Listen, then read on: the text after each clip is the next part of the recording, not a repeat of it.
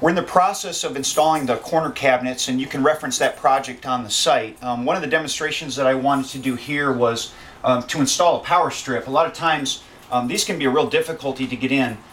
Most of the times you have 4 holes rather than just 2, and these are of course asymmetrical and crossing one another. So I have a little trick that'll speed that up and help us ensure that the screws are lined up properly.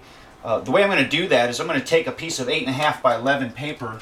I'm going to fold 1 inch down. I'm going to give it about an inch overlap and just fold it down its entire length. And that's going to actually rest on the edge of the power strip itself. And that's just going to hold things relatively closely until I can get my pencil ready here. So that's going to sit on the edge like that. Holds it in place. And what I'm going to do is take a look at where those holes actually lie on the strip itself.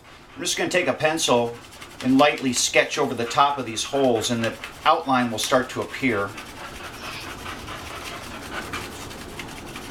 Without moving it, I'm going to move up to the other one. I know this one is up here in this area.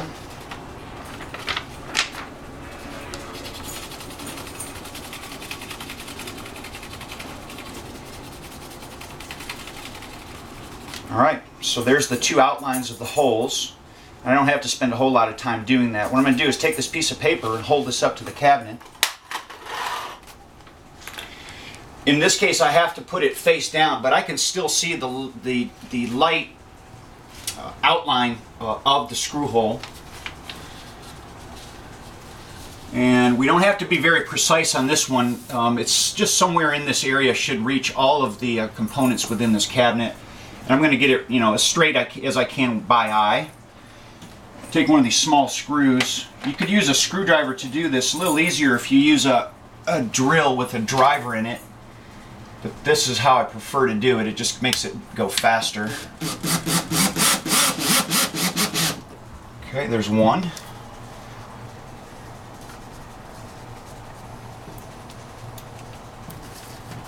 Straighten it up a little bit more.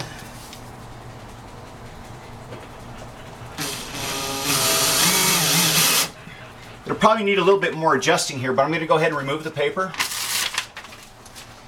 Try it for fit.